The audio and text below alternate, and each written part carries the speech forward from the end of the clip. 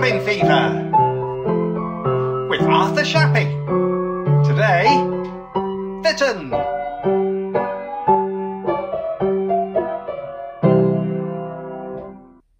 Hi guys, it's Arthur here. Sorry it's a late one today. I got a bit distracted.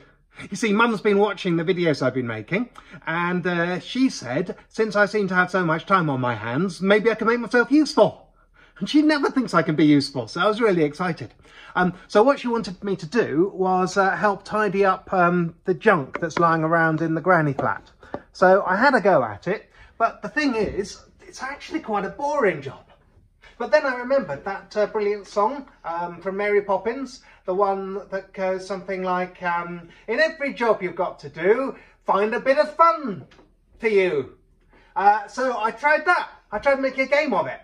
And I definitely did make a game out of sorting the junk. I'm just not sure how much actual sorting the junk I did. But it's definitely a brilliant game. Have a look.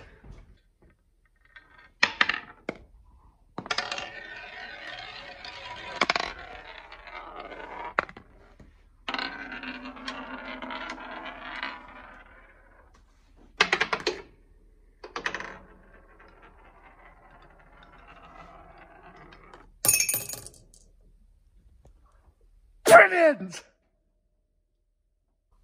I know. Basically, if that turns out to be the main thing I achieve when I'm in quarantine, I'm fine with it.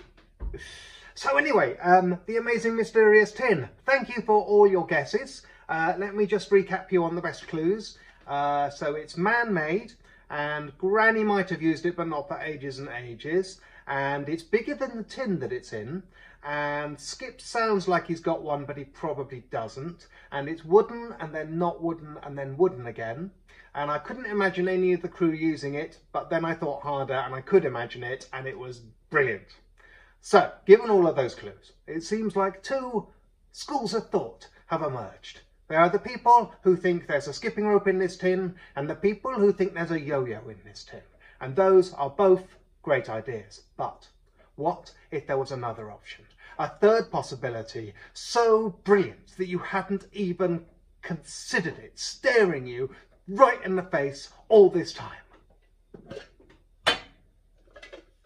Nope, it's a skipping rope! So well done Team Skipping Rope, you are brilliant. Well done Team Yo-Yo, you are also brilliant. And well done to people who guessed loads of other stuff, including, for some reason, quite a lot of people who guessed kazoo. I don't know what you're thinking, kazoo guys, but I love you.